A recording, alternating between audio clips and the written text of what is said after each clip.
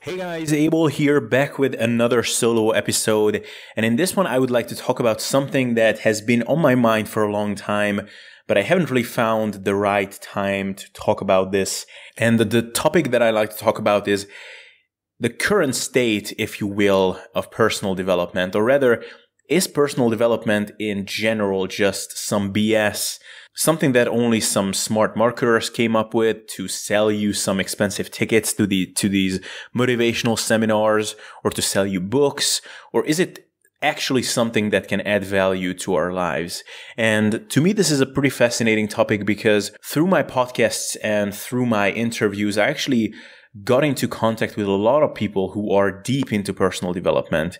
But I also have a lot of friends and even family members who really just cringe over the whole genre of self-improvement. And they just view it as this gimmicky concept that has bred an industry full of charlatans.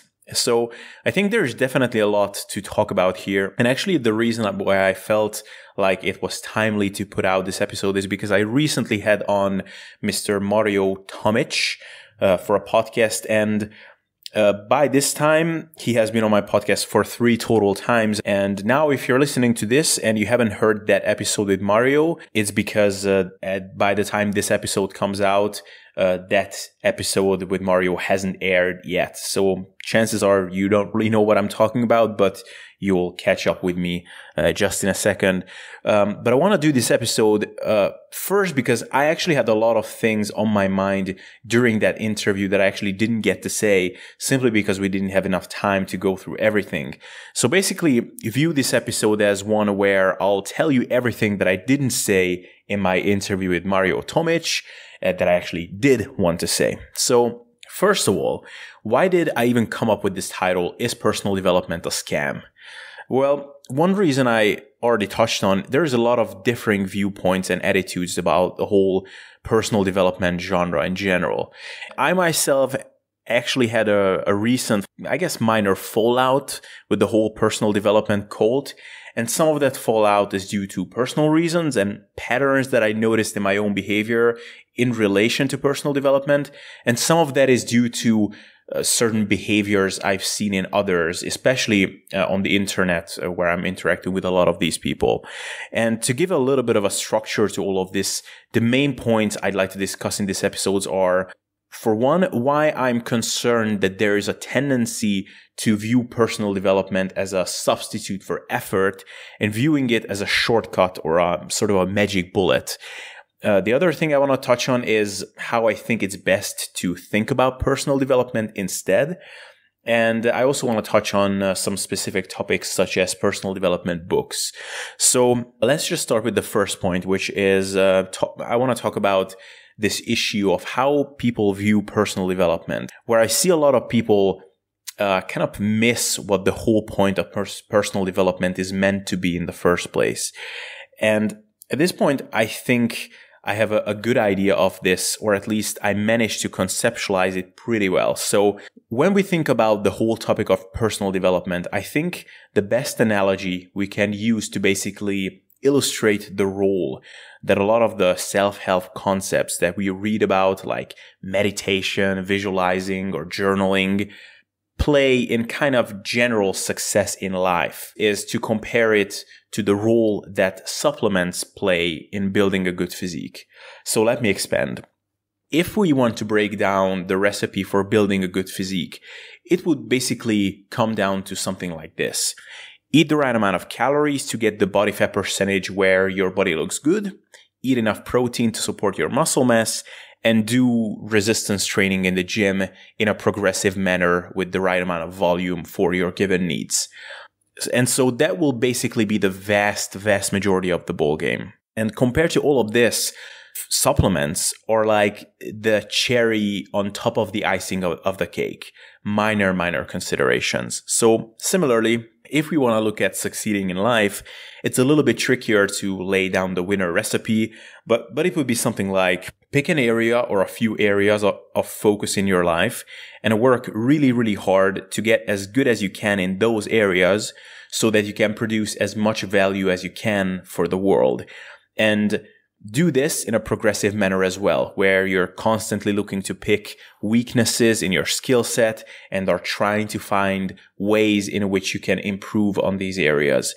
Now, of course, for one, that's not 100% guarantee for success, as there are some people who really do all these things diligently and still don't succeed because of circumstances, lack of talent, or bad luck, or all of the above. But that would be similar to someone who trains and eats intelligently and still doesn't look great at the end because he has very poor genetics. And of course, there are people who succeed without doing any of these things because they just get a great business idea and it becomes an incredible success overnight. But that's similar to the guy who doesn't have to train and eat intelligently at all and still looks great because he has amazing genetics and just grows like a weed just from picking up a dumbbell. Now, it's not as good of an analogy than the previous one, but you get the point. There will always be exceptions that prove the general rule. So if the recipe is to basically work really hard for a long period of time and do it in a progressive manner where you are constantly trying to improve your skill set, which is a big deal. I mean, this requires a lot of effort. But then how big of a role will things like getting a good morning routine or meditation or visualizing things will play? It will basically be a minor supplementary role that will help you to get by with doing all the hard things that are required for you to do. So just like a good supplement, for example, a good pre-workout that has some good stimulants in it, and occasionally it can help you to push harder in the gym, which can come handy if you've been training for years and don't always feel super pumped to go to the gym. Things like this can help you to find it easier to commit to this long game that goes into building a good physique. Similarly, for most people, I think I can only tell my opinion, as by no means am I there yet, who achieved great success, for the most part, they had to work long hours every day for years and years on end. And that's not easy to do. And after some time, these people probably naturally started to look for certain, for lack of a better term, coping mechanisms to allow them to do this and not burn out. And here, certainly things like getting a good morning routine where you basically put yourself through a nice boot up process and get yourself ready for the day, or maybe at the end of the day, after maybe hustling your brains out for 10 plus hours and feeling like you're going insane, having a nice wind down routine where you write down things that you're grateful for example, can be very helpful. And this also helps explaining, for example, the whole Tim Ferriss phenomenon, which for the longest time didn't make sense to me. Like, why is this guy so popular where he's rarely telling you any actionable things, like how to come up with a good business idea, how to do this and this. Now, before any of you lose your mind, I know that he does talk about these things too, but far more often he's talking about how he boils his tea in the morning and how he journals after waking up and how he meditates exactly for 25 minutes. But to me, it seems like his audience is not really the wannabe or upcoming entrepreneurs and people who are now looking to become successful. His target audience oftentimes is people who are already well on the way for financial or other success and are looking for strategies to get by there. And speaking of Tim Ferriss, his book, Tools of Titans, which is about the habits and tools that successful people use, basically to me, the biggest takeaway from that book is that there is just no one magic habit or tool that works universally for everyone. Some of them swear by having a very structured morning routine, some don't. Even their life philosophies and how they think of creating a fulfilling life for yourself can differ vastly. Some have more of a follow your passion, do what you love attitude. Others have a bit more pragmatic, more of a Cal Newportian attitude of just, get good at something and it will bring you a lot of fulfillment after some time. Some swear by playing to your strengths and outsource all your weaknesses like Gary Vaynerchuk. Others say the opposite, that you should deliberately try to focus on all the weaknesses that you might have. So in short, there's just not one tactic or life philosophy that universally works for everyone. And I also talked about this with Mario, that oftentimes you hear some of these ridiculously successful people being asked some questions about their routines or mental gymnastics to overcome self-doubt or challenges. And you can almost hear this awkward silence at the other end. One such example that comes to mind is Mike Matthews, who has put together several multi-million-dollar businesses and is just an obscenely successful guy, crazy productive.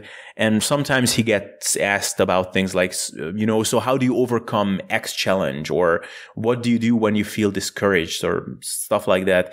And although he is ridiculously good at pumping himself up and launching into these long, almost motivational dialogues, during these times, there is this funny kind of awkward silence where he just goes, I don't know. I don't really run into these things, to be honest. I just work a lot and that's pretty much it. And so here is where the issue comes, that far too many of us keep looking for these success habits and routines as a way of substituting the work part of the equation. And this desire, this mindset of looking for the magic trick and the little life hacks is what feeds all these ads that pop up on Facebook. Like I said to Mario, things like, you need to read every single one of these 100 books, or these are the 15 apps that you must get to get more stuff done, or these 3 morning routines are going to change your life. Subscribe to this newsletter. And I think it's a very insidious, self-sustaining process because, for one, on the consumer side, there is a big demand for people to tell us that we can have great results fall down from the skies if we only read this one self-help book, or if we just figured out how long to boil or whatever special Asian tea in the morning, or how many minutes to meditate. It's very rewarding to hear this because it gives us hope that the breakthrough to some dream life is right around the corner, and we only need to organize and tweak a few widgets in our lives, be it actual gadgets like apps and checklists, or some metaphorical widgets like positive thinking or affirmations. And on the content producer side of things, it's much easier to talk to people about building habits and figure out your why and recommending exercises such as writing down your goals than to actually give practical recommendations, right? It's also true in fitness. It's much harder to tell someone how to modify their progression schemes if they are stuck in a certain lift for 4 weeks in a row than just to tell them that it's all about consistency and embracing the grind, for example. And this brings us to the point that we talked about with Mario, that at some point you or I shall say, we need to start doing things that we already know works. Like whatever you want to achieve, whether it's body composition goals, academic goals, work goals, you must certainly have at least some idea how to get there. So just start doing that. And if you are in that situation where you know what to do, but you don't do it, then at some point we get to the territory where we may need to face the reality that we just need to enforce some self-discipline and do what it needs to be done. One funny example that comes to mind here is when I was finishing my final thesis in uni, and it was just a struggle. I mean, I was lost. I didn't know what to do next. And it turned out to be a lot more complicated project than I thought initially. And I was procrastinating over it every single day. And that was during the time when I was reading some self-help books like Mini Habits, for example, or The Productivity Project. And I was trying these different strategies, work schedules, reminders, to-do lists. And I still spent most of the day procrastinating. And at some point, I had to make the realization that I'm going to run out of time. The deadline for finishing this is approaching more and more every single day. And the reason I'm procrastinating on this is because it's hard as shit. And there is a lot of work to be done, and it will take time. And there is no way I can personal develop my way out of this, or hack the system by using mini habits, or timing my work blocks in the perfect way, or adopting the perfect to-do list. It's a matter of putting my ass in the chair or stand at a standing desk and do the stuff that needs to be done. As soon as I could fully commit to this reality, as soon as I gave up on this romantic idea that one day I will just wake up inspired and I will find myself in some special Zen state that I somehow engineered for myself with some special productivity technique or by downloading the right task reminder app, and was willing to embrace the fact that this is going to suck for a while until it doesn't, and then eventually I'll be done with it.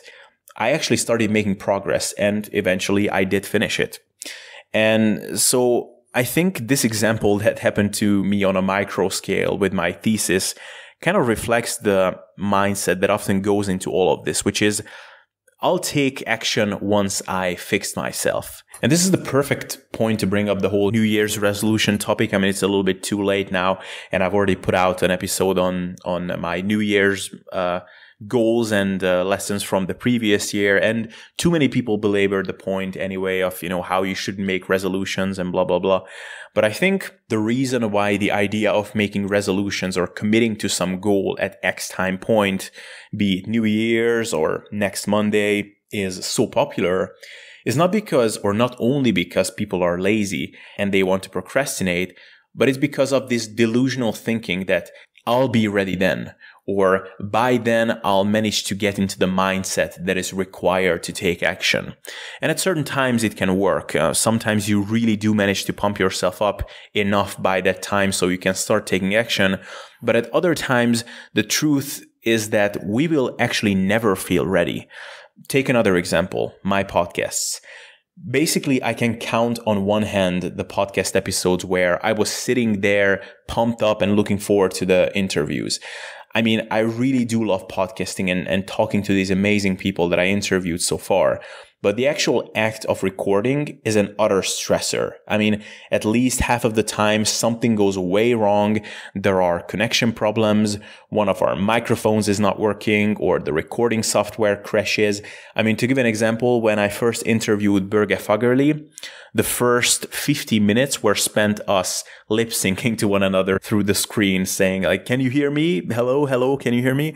I mean, can you imagine me already feeling like an imposter that this huge name in the industry is taking time to talk to me on my little shitty podcasts, and then this happens? I mean, my heart was just sinking. And so because of instances like this, basically before 90% of my interviews, my mindset is, God, I hope they cancel. I just don't feel like it right now. But, at this point, I don't even let that affect me because I know that I'll never feel like it because this stuff is stressful until I'll be Joe Rogan who can fly people over to, my private studio and record interviews in person. I'll have to deal with this. So basically my message here is that waiting for us to get fixed or get ready before taking action is just a self-deluding mindset that I just don't really see working out in practice. Yes, in the movies, it looks cool where the main character goes through some secret training with some old master at some remote place far from everything. And then he or she comes back completely transformed and shocks everyone by what he or she has become. But in real life, it just doesn't work out like that. So now let's talk about the positive side of all of this, or rather, let's give some caveats to everything I've just said. Does this all mean that reading personal development books or taking up meditation or journaling or gratitude lists are a waste of time and are just self-deluding? No, absolutely not. I think that for one, personal development type activities or habits can have sort of a nice self-maintenance kind of role. And I'd like to expand on this. Let's face it, we are living in a weird world where we need to face all kinds of strange social pressures, expectations from all kinds of random people, and we put our psychology and minds through a lot of unnatural stress that it was just not really designed to deal with. So I, for example, tend to journal at least every once in a while. And it could be going through things that bother me at the time and just writing about them, or it could be writing down things I'm grateful for, or writing down my longer term goals and perspectives. And I don't do it because I think that it's going to skyrocket me to some amazing success overnight or anything like that. I simply do it to keep myself sane, essentially. I notice that when I don't do it for a long time, I have a tendency to see things a bit too dark. I tend to get negative about things for no apparent reason. I get irritable. I start not sleeping well and tend to stress. And there's a lot of reasons for this, but the main thing is that I just simply need to get my thoughts out of my head and capture them in some way. So I think that most people can find something like this in their lives, something that is simple and helps them to operate better. And then this will indirectly translate itself into being more productive and successful.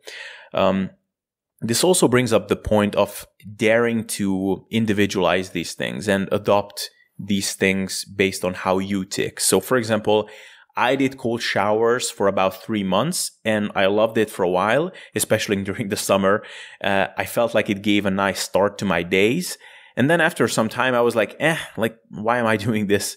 On the other hand, meditation, I feel like it could benefit me potentially, simply because I tend to overthink the fuck out of everything. So practicing clearing my thoughts out would probably be of a benefit for me, I feel. The other thing I'd like to mention is that just because someone is cynical about personal development or finds these weird things like morning routines or personal development books laughable, even if he or she is a very accomplished person, that should not discourage you from doing it yourself. Because this is something I've fallen for a lot, that, I would meet someone I looked up to who was very successful, accomplished, confident, good communication skills, all of that good stuff. And then when he or she heard that I'm into this kind of stuff, the reaction was kind of like, oh, so you're reading success books. And it was very kind of humiliating. And I just felt like silly that there's this very impressive person, far more impressive than I am, in fact. And then they don't even do any of this weird stuff that I'm doing to better myself. And, we have to realize, to use a fitness analogy once again, is that it would be basically the equivalent of a situation in which some naturally very lean and muscular person who has been lean ever since he was a child and is one of those bastards who just grows like a weed just from picking up a dumbbell in the gym would look at your complex programming strategies and a well thought out nutrition plan and would make fun of you because of it, right? That would be ridiculous because they look at what you're doing through their own experience. For them, it was not necessary to do any of this to get where they are, so they assume that it shouldn't be necessary for others either. And while I think most people who have a reasonable understanding of training and nutrition kind of realize quickly that it's ridiculous to throw cookie cutter training plans and diets to everyone, regardless of their history and their genetics, I feel like this need for a more individual approach when it comes to just general life management and psychological management is not as well accepted. And people seem to have an attitude where they think that everybody should live their life as if they were these, I guess, for lack of a better term, psychologically very blessed individuals. And I think that because we all come from so different backgrounds and we have such different stories, mental baggages from the past, that anybody who is commenting on the strategy that someone has to better their own lives is just completely off base. I mean, there's definitely some genetic component to all of this. Some people are probably, because of the way their brain is wired, are just more or less likely to do the right things. Some of us have an easier time to be motivated. Some of us have an easier time to be confident. So when someone looks down on another person because they are reading a book about being more confident, for example, and they think that being confident should come easily for all people, it's really the equivalent of someone ridiculing a guy at the gym because they are doing 10 sets of bicep work in the gym, whereas their arms grow perfectly fine just from 5 sets. And then B, some people, because of the way they have been raised, basically got explicit training in some of the things that you are trying to learn from reading your books. There are a lot of variables here. The way expectations were set in their families, the people surrounding them, life circumstances or challenges they had to go through. I mean, by the time you meet someone in your mid-20s or 30s, you might look at a person who, despite coming from seemingly similar backgrounds as you do, has nothing in common with you. So keep that in mind. I think the fact that going to the gym and working out and trying to eat healthy is generally socially appreciated. But then, having routines and rituals in your life to better yourself, or even seeking out a mentor or finding a good psychologist that you can talk to, is somewhat frowned upon, I think is nothing more than an example of a completely ridiculous social construct that, although makes no sense whatsoever, unfortunately has developed and needs to be destroyed as soon as possible. And then lastly, I'd like to briefly touch on personal development books. Because this is something that I'm kind of on the fence with, and I don't have any kind of hard stance on this. So I would be actually very curious as to what you guys think of this. But for one, I actually had a minor fallout recently with personal development books on the whole. I personally just got fed up with how predictable and non-actionable a lot of these books were. I found it pretty challenging to get any meaningful amount of value out of them. To be honest, after I read maybe 10 or so of these books, it became more and more rare that I actually found even one golden nugget in these books. Unfortunately, most of the personal development books that I've read follow a pretty generic recipe where they give you some really strong intro, which, let's face it, it's not that hard to write a strong intro for some personal development book. I mean, when you are talking about people's pain points and insecurities, and then you are waving them the promise of some better life that they could have, and especially if you also include some sort of suggestions for an exercise, which they can write down their goals or something similar to that. It's pretty easy to get people's dopamine levels sky high in these book intros.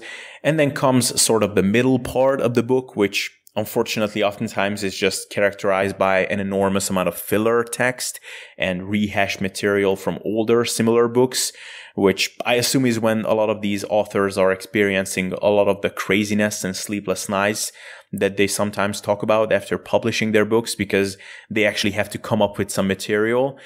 And then maybe at the end, they also give you some motivational closure to all of it so that you can actually feel good about yourself for reading the book and you don't feel like your money was wasted. So I see a lot of cliche rehash materials being used in these books, and I see a lot of non-actionable pie in the sky concepts thrown around. I see a lot of fillers, unfortunately, where I feel like I'm only reading certain parts of the book because the author had to make sure that the book is at least 200 pages or so. And the issue is that I think in large part they play to the psychology of this subset of population who are just chasing themselves in circles their whole lives, where they feel uninspired for long periods of time. And then just before they hit rock bottom, they need something to make themselves feel better for a short while. And they need something or someone to tell them that the future is still open and you can change your life. And that's all a good message overall. And it would be not a problem at all if these books actually gave any kind of actionable tips. But oftentimes they don't. So, that's kind of the dark side of personal development books, in my opinion. But it's important to strongly caveat this with a couple of points. So for one, I think that even these books, which I just talked about, that I just view as kind of flat out packaged motivational junk food, could be of great value for certain people, and they could actually benefit greatly from reading them. So for example, in the country I was born and raised in, Hungary, being completely apathetic, cynical, and negative about everything, not only is it the norm, but in some sense it's almost trendy. Like complaining about things and almost romanticizing about how the entire world is against us, poor people, is basically the elected national sport of the country. So I would say that for these people, even reading a book that just rehashes all the cliches of the worst, shittiest quality motivational personal development books is a very positive influence. The funny thing is, I've had this conversation with my best friend actually about a Hungarian motivational speaker who admittedly is saying a lot of non-actionable cliche stuff like, look at the positive things, be grateful, don't be jealous, you can do anything, blah, blah, blah. But my opinion on this is that while, yes, it's non-actionable, it's cliche, but for people who are neck deep into apathy and negativity, it's still a net positive influence. Also, I think that these not so high quality books can be in a way helpful for people to remind themselves of their goals or where they want to go in life, which is the same reason why a lot of people journal or have some affirmation exercises in the morning or at night. And for others, just simply reading a book before falling asleep with some motivational content can be a good way to remind themselves of the changes they want to make in their lives. Sometimes the rush of our everydays can make us forget what our goals are or who we want to be, and reading such a book can be a good reminder in a sense. And then it's important to point out that there are absolute stellar books that fall in the category of personal development, which are not cliches, nor are they non-actionable. Like pretty much all of Cal Newport's books fall in this category. So Good They Can Ignore You, Deep Work, How to Be a High School Superstar, absolutely spot on books. Also, another interesting thing is that there are some concepts which personally, at least, I've always found a bit kind of not nonsensical, but a lot of these concepts to me fall in the category of it sounds great in concept, but in practice, I don't really see it working out. So concepts such as once you define your values, your actions will follow automatically, or that certain behaviors will be too incongruent with these values, so you won't do them anymore. I mean, sure, I get where this is coming from. So let's say you define your values as being an inspiration to others or being hardworking or disciplined, blah, blah. And from then on, you will naturally gravitate towards certain behaviors that are congruent with these values. But I mean, how actionable is this? Like, okay, great, you defined your values, but how are you supposed to go forward? What are you supposed to do tomorrow when you wake up? What are the action steps? And I don't think that someone who is just eating popcorn in front of the TV and playing video games would define his values as, I value doing nothing and crunching on popcorn. I think most people have a general idea about what kind of values they should instill in themselves. It's just that the grayness of the everydays kind of churns them up and turns them towards behaviors that are not actually congruent with these values. And there are a lot of other similar things, like if you write down your goals, your actions will become automatic. Like, no, they fucking won't be. Like, any idiot can write down a bunch of goals, but actually being consistent and working towards them in the long term is a whole different story. But anyway, so that's one end of the spectrum. On the other hand, concepts such as you're the average of the 5 people around you, even though very often rehashed and it's one of those cliche personal development phrases these days, is actually a pretty good one, and it's rather actionable. Not because simply by being around certain people you will automatically become like them, but in practice, to be in a position where the people surrounding you in your day-to-day life are accomplished, ambitious, hardworking people, you simply have to find ways to do things that will allow you to be around them. And inevitably, over time, the things you do will have to be also working hard, also being ambitious, also becoming accomplished relative to your own potential. I mean, if you're around these people and you just spend your days doing absolutely nothing to progress towards better things, you will simply get out of their circles because you won't be able to keep up with them. They will be involved in things that you can be involved in, maybe because you're not qualified enough or you don't have the connections, or maybe they are invited to places that you won't be because of these lack of connections, etc. So basically where I'm going with this is that personal development books are kind of like expertise or providing service to others. That you don't need to be the top #1 expert in the world to be valuable in a subject. You really need to be more knowledgeable on a given topic than one person to be at least of some value.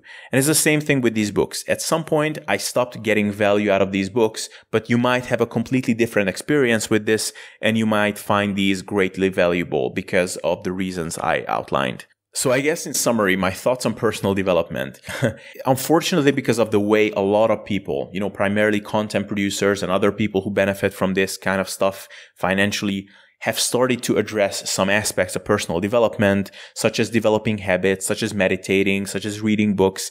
It made a lot of people develop a self-deluding mindset, which is oftentimes, unfortunately, stems from having an attitude in which people are looking for shortcuts and magic bullets. And this results in kind of missing the forest for the trees and viewing personal development as a means to substituting effort as opposed to supplementing your hard efforts. I touched on how this is an insidious and self-sustaining process because of the consumer side, Because on the consumer side, it's very rewarding to hear that success, fulfillment, and money will fall into your laps if you just manage to adopt the right way of thinking or reiterate the right affirmations every day.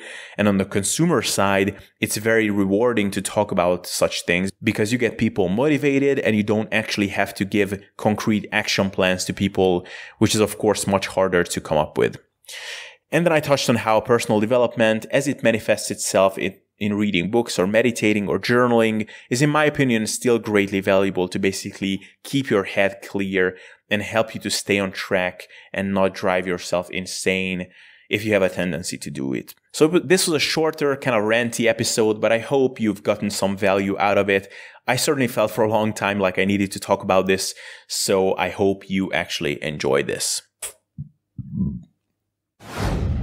Hey guys, I just want to tell you again that your inputs for this podcast will help it grow more than anything, and your requests, ideas, and comments will contribute to awesome content going live on this channel and podcast more than anything.